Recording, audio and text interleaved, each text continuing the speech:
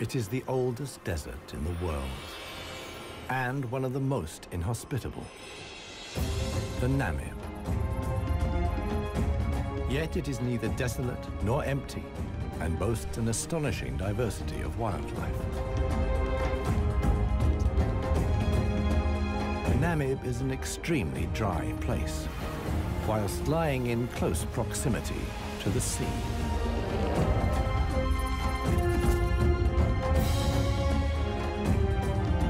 It is unique in being home to elephants.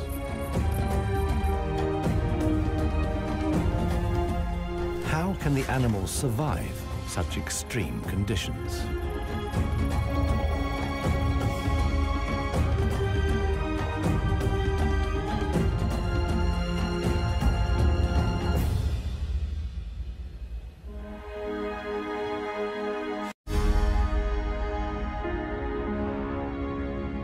Namibia lies in southwest Africa. The Namib Desert stretches for almost 2,000 kilometers along the coast. To the north, the desert is crisscrossed by several dry river valleys. One of them is the Namib Valley. It runs through the desert for several hundred kilometers and ends in the sea.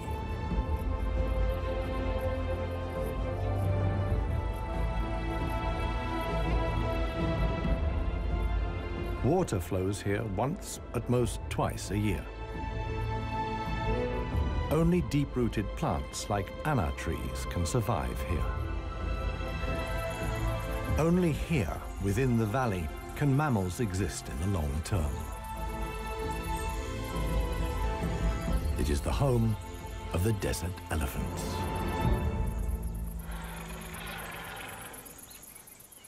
In contrast to their other African relatives, desert elephants live in particularly small family groups.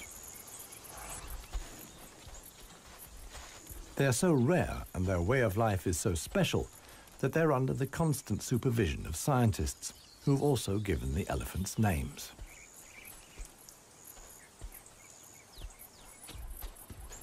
The head of this family is alpha cow Clarissa. The animals don't leave her side for a moment. Only Clarissa knows how to survive in this extreme environment. The shoots of the anna tree are now ripe.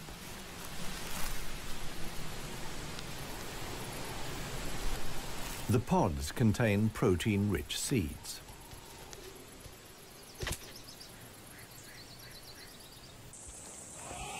Clarissa has known every one of these trees since her childhood.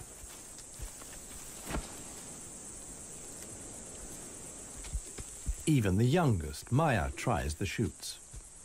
Here, however, experienced trunk tip control is required. It's easier for her to get the protein she needs from her mother's milk. Desert elephants only have half the number of calves as other elephants. The male animals stay with their mother's family until they reach sexual maturity. With mock fights, they prepare for life without the protection of the females. Adult bull elephants are loners or travel in small groups. Jappy is the most skillful of them.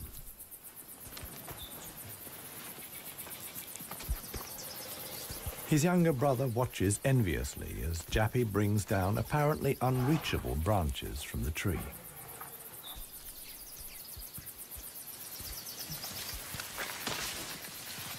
In the valley, Jappy is well known for such tricks. He learned them from his father. Friendship among bull elephants has its limits. Jappy is certainly not willing to share his branch with his younger brother.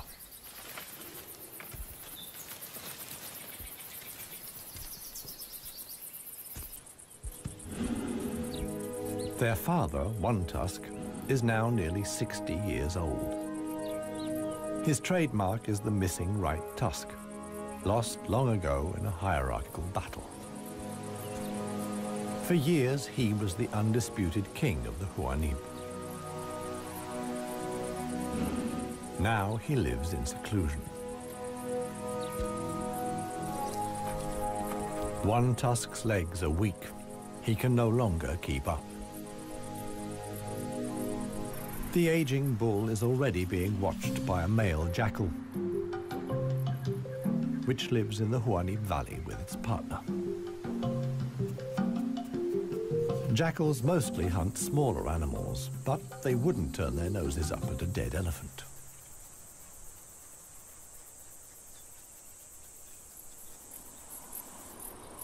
In a side valley, Clarissa has discovered a further source of food. There's a wide selection of bushes, grasses, and herbs.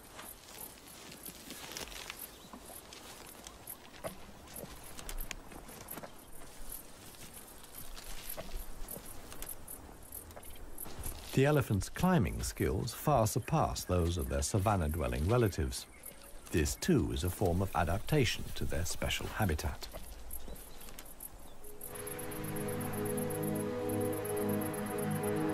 Old One Tusk has at last reached one of the anna trees in the Namib Valley. But Clarissa and co haven't left very much for him to eat. He desperately searches for something edible in the remnants. In vain.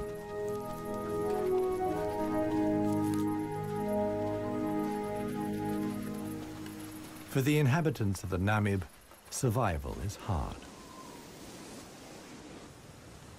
They're used to going for long periods without water.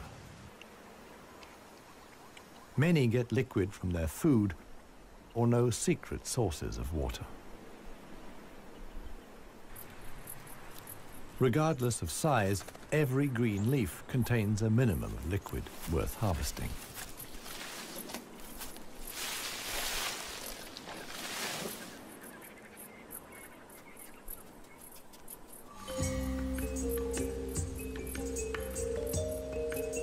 Outside the dry river valleys, there is scarcely any vegetation.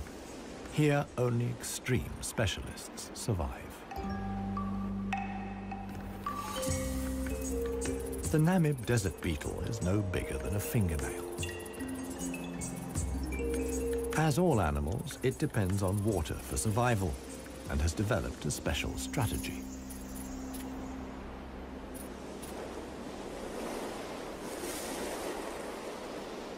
Even the tiniest traces of dampness in the air condense on its carapace.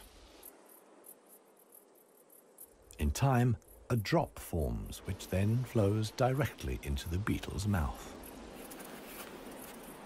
This way of life limits the distribution of desert beetles to those parts of the desert that see fog. But where does the fog come from? The Namib is one of the few deserts in the world that stretch to the sea. The cold Benguela current from the Antarctic cools the seawater to a temperature of 12 degrees Celsius. When the water reaches land, it evaporates in the warm desert air. Around 200 days a year, the desert is wreathed in mist, which sometimes extends hundreds of kilometers inland into the dry river valleys.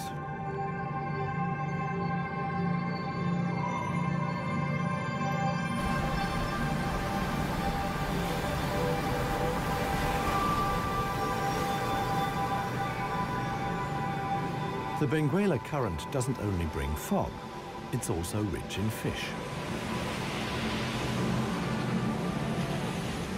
The animals that benefit most are the brown fur seals.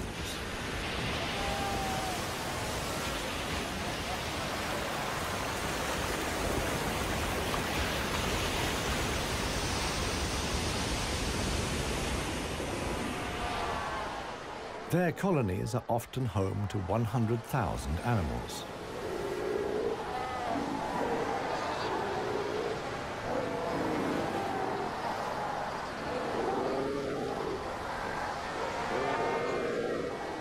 Right now, there's good reason for so many seals to congregate here.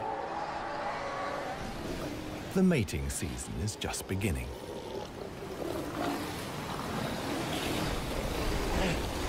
Everywhere, bulls are fighting for the right to mate.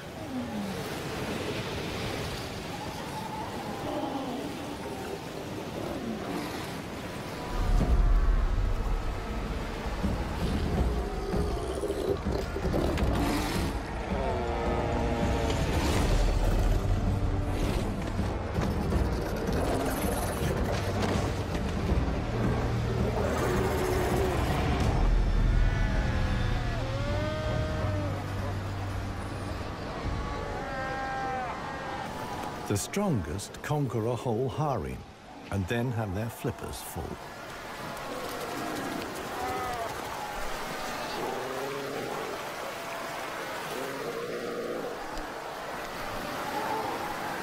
After mating, the males disappear into the sea. They're not involved in bringing up the young. The fog sometimes penetrates as far as the Namib Valley.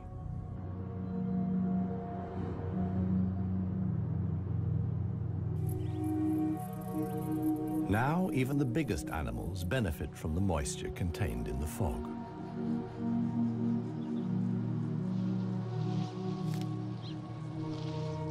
Jappy and his brother can take on a lot of liquid from the drops of dew on the plants they eat. This allows the elephants to go without water for up to 4 days at a time. The pair are still on the move together. This will soon change.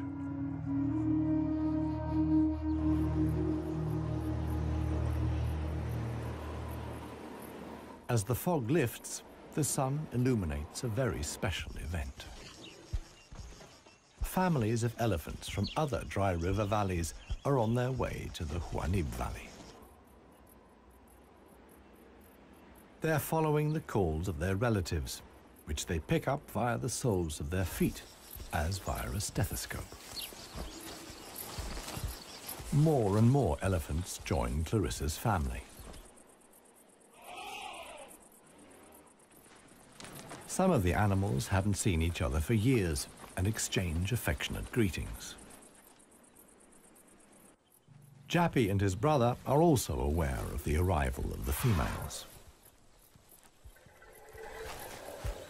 When it comes to attracting a cow, in a flash, companions become rivals. Once upon a time, one tusk was also aroused by all the excitement. Today, it no longer has any significance for him. He wouldn't be able to deal with confrontations with other bulls.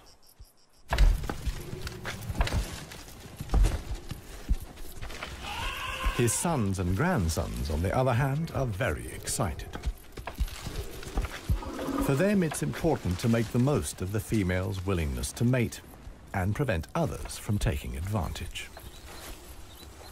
In the end, however, Jappy only manages to achieve his goal by means of a trick. He abducts the alpha cow, Clarissa.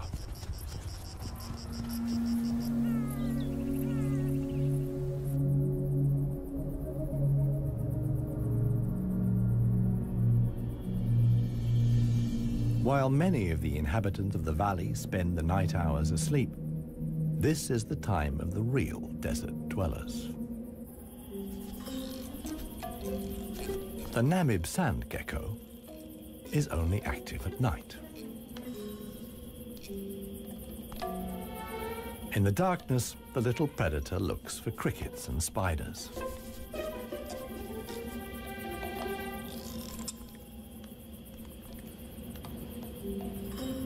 Like a frog's, its toes are webbed. This enables the lizard to seemingly fly across the dunes without sinking into the sand.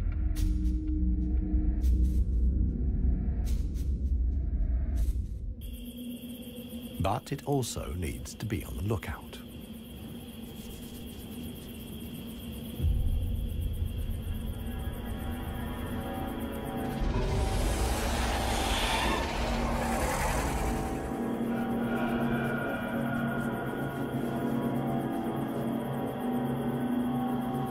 A sidewinding adder.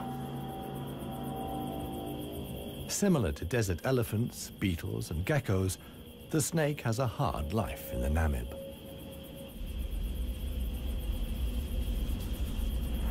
It has to hunt successfully to survive.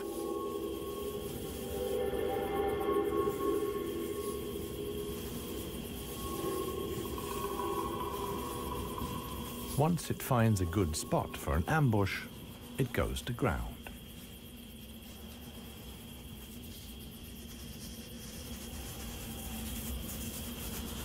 The snake is a predator that lies in wait for its prey, relying completely on its camouflage.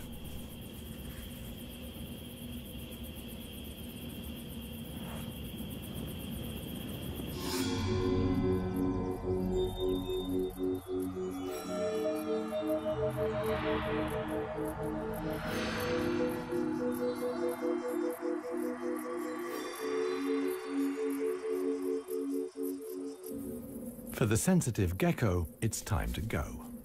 In the sun, it would quickly dehydrate. Here, too, webbed feet come in handy. The lizard uses its legs as scoops to quickly dig out astonishing underground passages. It can make tunnels 1 meter long into the ground.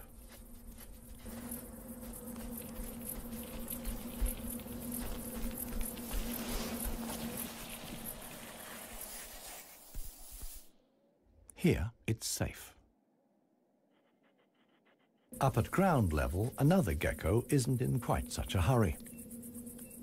With good reason. The fog is coming.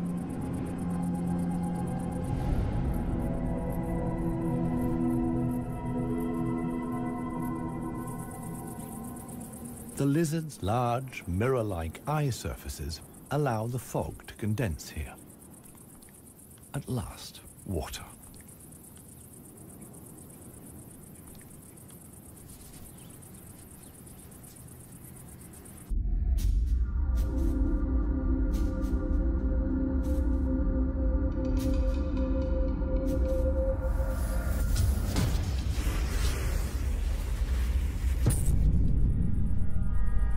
The waiting paid off. This morning, the sidewinding adder can have breakfast and get some liquid into the bargain.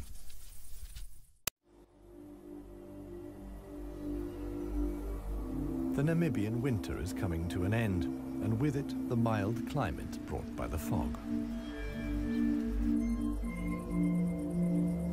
Relentless heat descends on the Huanib Valley. 40 degrees Celsius in the shade. This is approaching the limit for even Clarissa's family.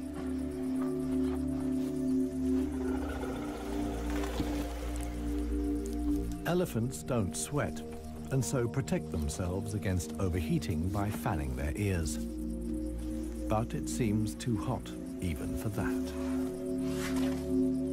The heat is hard to bear for all the animals, but for the youngest, the sun can be lethal. Maya is really suffering.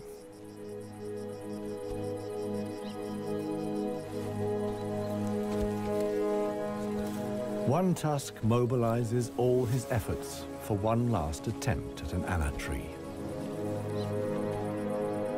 But he no longer has the strength. Exhausted, he withdraws to the shade. During his long life, his legs have carried him more than 400,000 kilometers. As with most bull elephants, the last few steps he will take alone. Despite the heat, Clarissa can't afford to take a break. She urges her family to move on. Desert elephants have to spend up to 20 hours a day eating 200 kilos of plant material.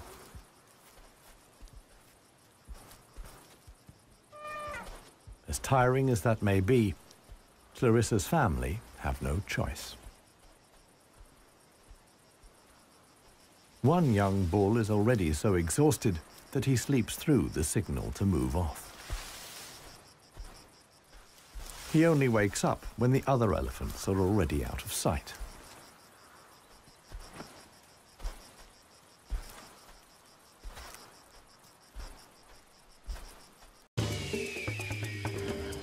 This show was created for you and your family to watch together. Welcome to Nat Geo Wild. It finally dawns on him that he really is all alone. Clarissa and the rest of the family have noticed his absence. The animals try to locate each other via smell using their trunks, which are extraordinarily sensitive.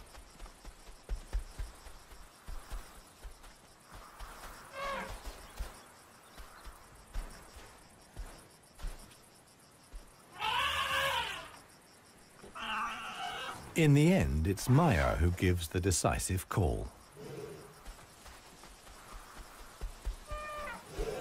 Now the straggler knows which way to go.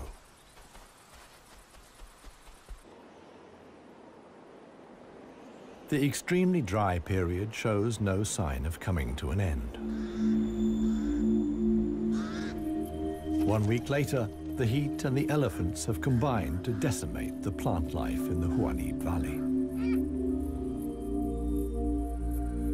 Vultures take up positions on the trees on the edge of the valley. Their time will come when the other animals can find nothing more to eat.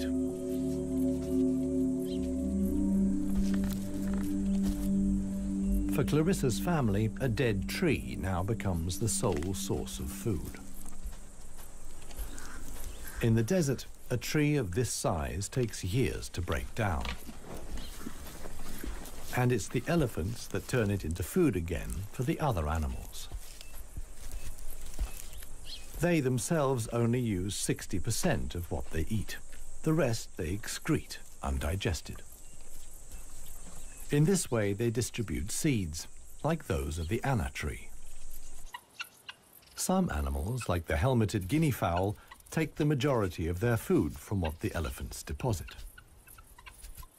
In times of scarcity, even the Namib Valley baboons look for something edible in the elephant's dung.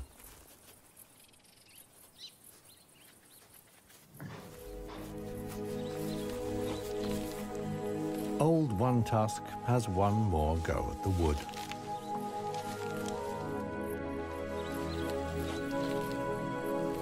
But elephant molars only grow back 6 times.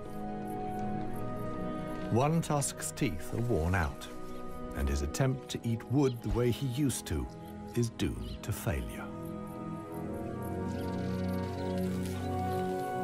In other parts of Africa, older elephants seek out swamps where they can live for a while longer on softer leaves.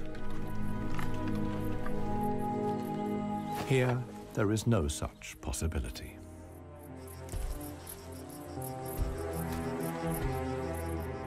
For Clarissa, too, the situation is becoming threatening.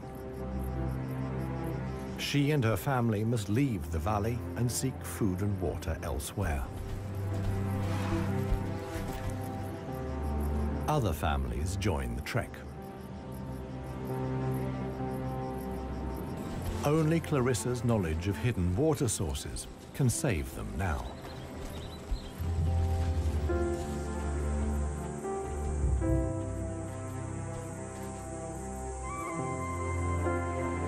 Scarcely any animals are left in the valley. Even the jackals are leaving. In their search for food, they will move along the Namib Valley until they reach the coast. Only One Tusk is too old and too tired for the trek. The one thing that could save him now is rain that would let soft grass grow. With this slim hope, he remains behind.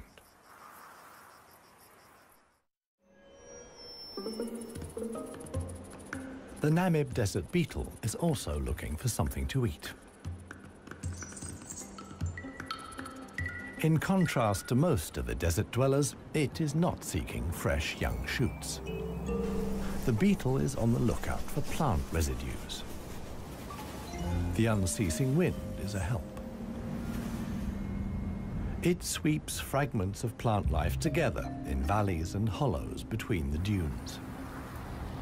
Mostly it's just a few bits of leaf.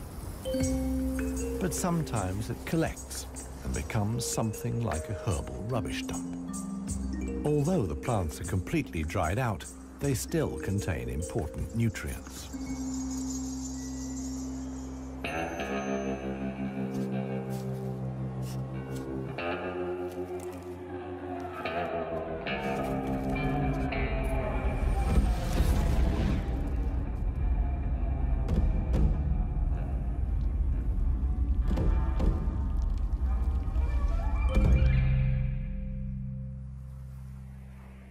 The Namaqua chameleon is one of the most dangerous hunters in the Namib Desert.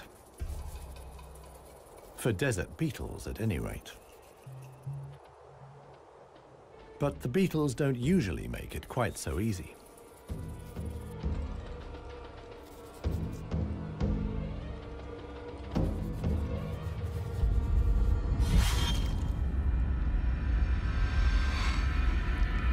The beetles aren't only full of protein, but also provide essential liquids for the lizard.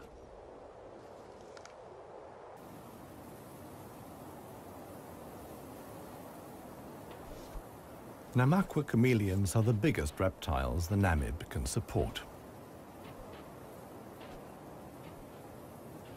In contrast to the mammals, they can't undertake long migrations to look for food and water. Similar to the Huanib, a river once flowed here. Along its banks, animals like chameleons penetrated deep into the desert. Hundreds of years ago, the dunes slowly invaded the riverbed and cut off the water supply. This process was so slow, however, that the animals had time to adapt to the new conditions.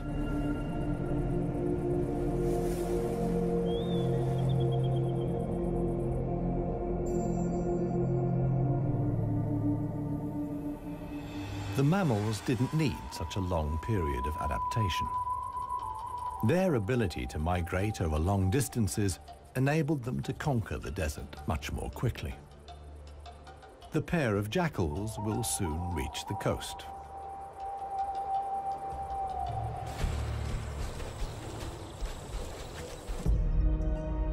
Clarissa, meanwhile, is still searching for water. Little Maya is already exhausted.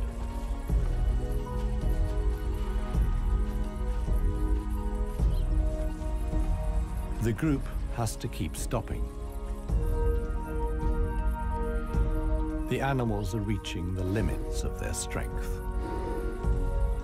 Clarissa can produce less and less milk for her daughter. Suddenly, a commotion as Maya sinks to her knees. But Clarissa urges her offspring onwards. It is their only chance.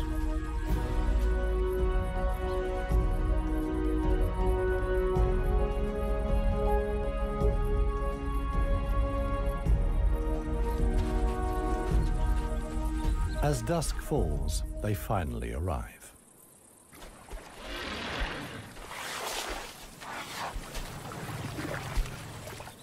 Thanks to Clarissa's knowledge, there's something to drink at last.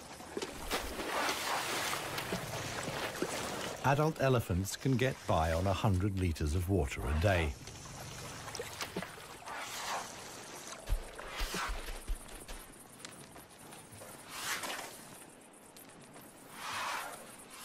The subsequent dust bath serves to protect the elephant's skin from the relentless sun. The trek to the next source of food is long. The following morning, Clarissa will move on.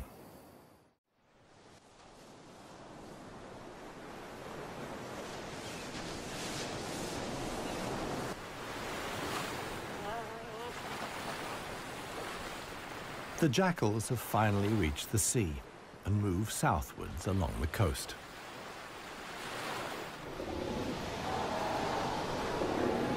The new generation of brown fur seals is just arriving. Many of the mother animals are heavily pregnant. This young mother hasn't long to go.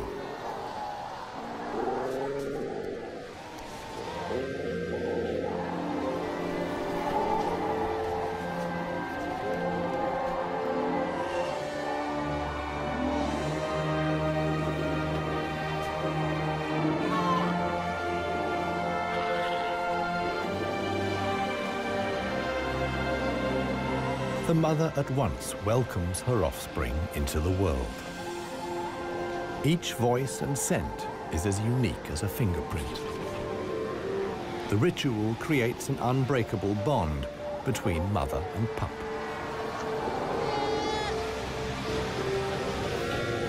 Directly after the birth, the pup has to be suckled.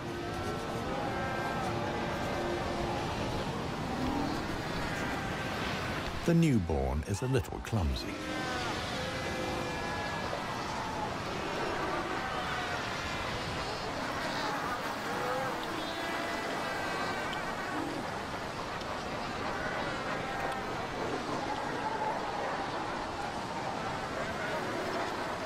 The young mother is not alone. Tens of thousands of other females have also given birth. Space is at a premium in the colony. A risky situation for the babies.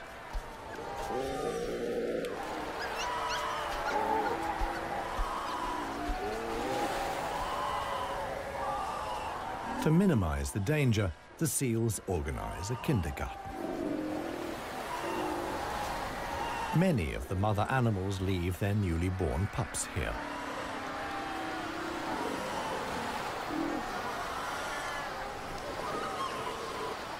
The nursery not only offers the young pups protection, but also makes it easier to find them later.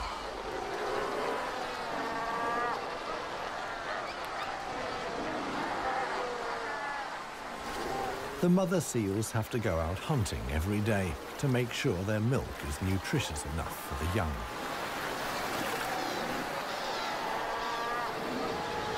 But when choosing the location of the kindergarten, they forgot about the tide.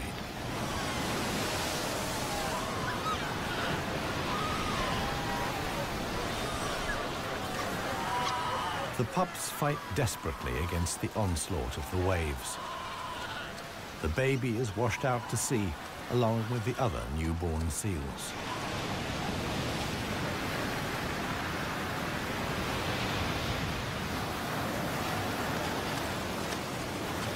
Seal pups can swim, but they don't have the protective layer of fat of adult animals. The pup fights for survival. Another is slowly but surely losing the battle. Within a few minutes, the pups are so exhausted that they can no longer keep their heads above water and drown.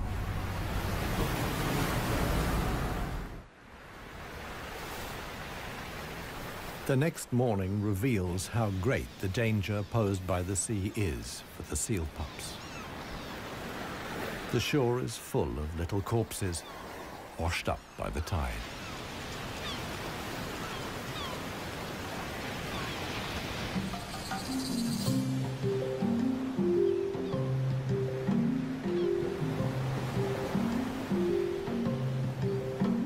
The jackals from the Namib. The pair have traveled hundreds of kilometers from the arid valley.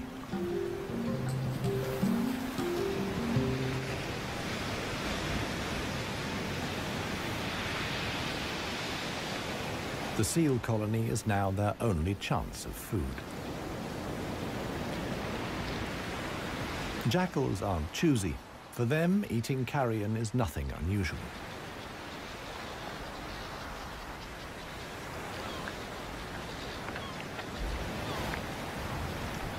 They'll be spending the coming weeks at the seal colony. Only when the pups are old enough to swim enduringly, and thus the supply of food runs out, will the jackals return to the Namib Valley.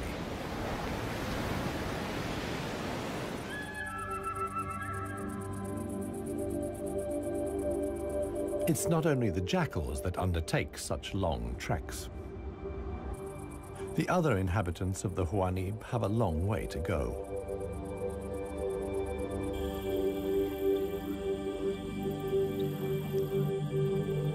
An oasis hidden deep in the desert.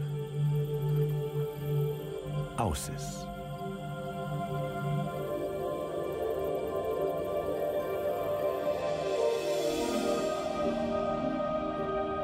It lies like an emerald in the middle of the desert.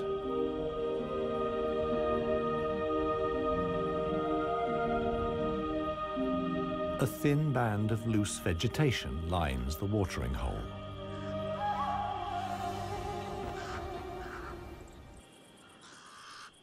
The pied crows are getting worked up about something. Visitors. Big visitors. The legendary desert lions. Desert lions are so unbelievably rare that scientists have fitted them with transmitter collars so that the big cats can be monitored and protected.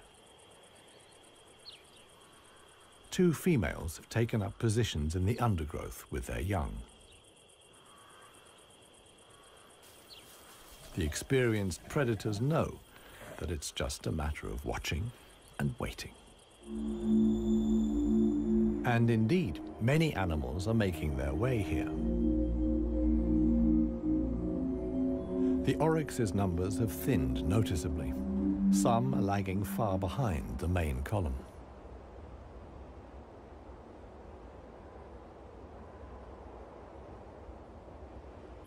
After more than 10 days' trek, the first animals finally reach the source. Cautiously, they approach the steep bank. They're in danger of sinking into the soft ground.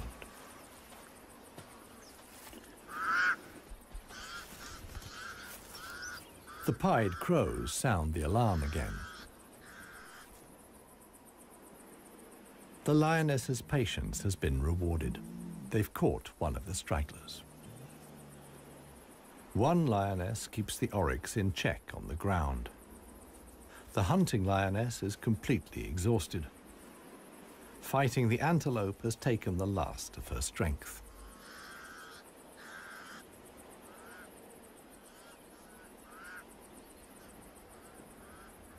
She drags herself back to the bushes to get her cubs.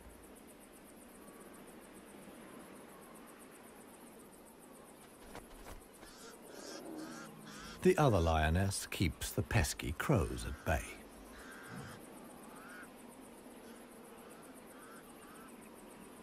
Luckily for the huntress, the cubs quickly grasp the situation. They can hardly wait to get their teeth into some fresh food. All the animals here are fighting for survival. The lionesses won this round. They've enough food now to last the coming weeks.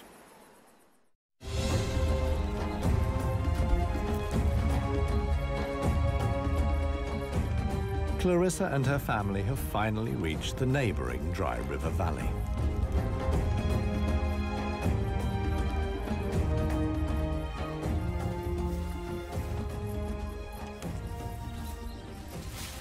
The experienced cow knew instinctively that in times of drought, there was some precious greenery here to feed on. The exhausted animals can at last fill their stomachs again.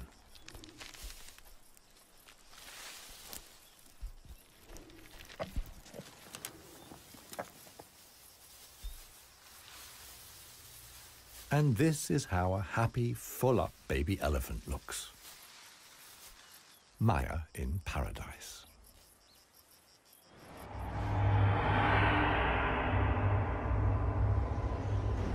A strong wind blows in from the coast, and sandstorms form in the hinterland.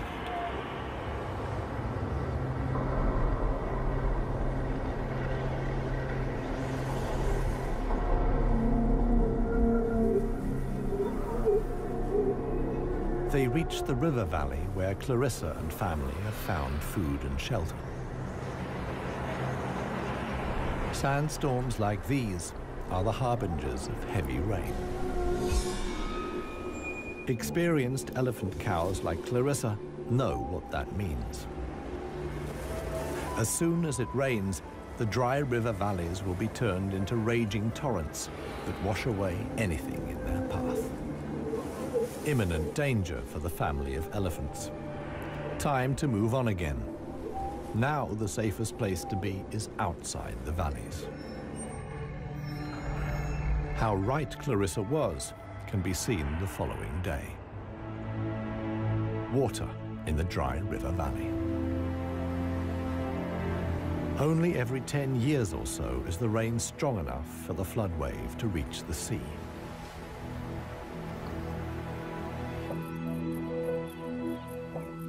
Just a few days later, the first green shoots begin the transformation of the dry river valleys.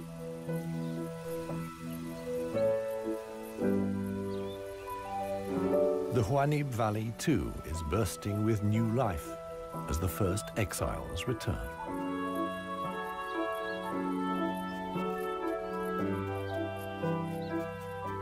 For one animal, however, the rain came too late. Old One Tusk succumbed to hunger before the first drops fell. The jackals find his body on the edge of the valley.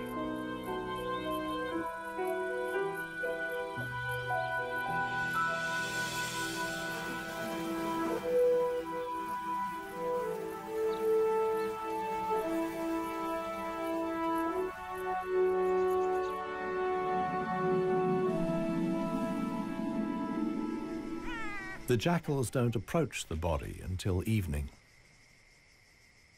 And thus, the circle of life is complete. The next morning, long unheard calls echo through the valley.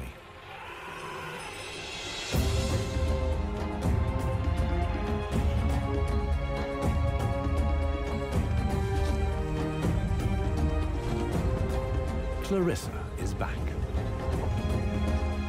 Her family survived the floods unscathed. Maya, too, is thriving. At last, the newly greened Namib Valley comes into view.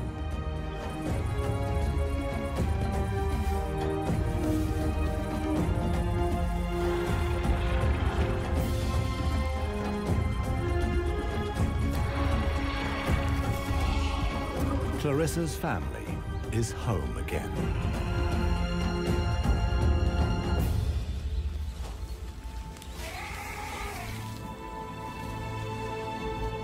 Jappy will pass on the genes of his father, One Tusk, and with them, his strength and intelligence. Clarissa is pregnant with his baby. The alpha cow will induct each new generation into the secrets of the desert elephants. This is essential for their survival. The Namib River Valley is probably the last real wilderness in Namibia, one in which only the cleverest, most intelligent of the animal world can survive. A life of extremes in the home of the desert elephants.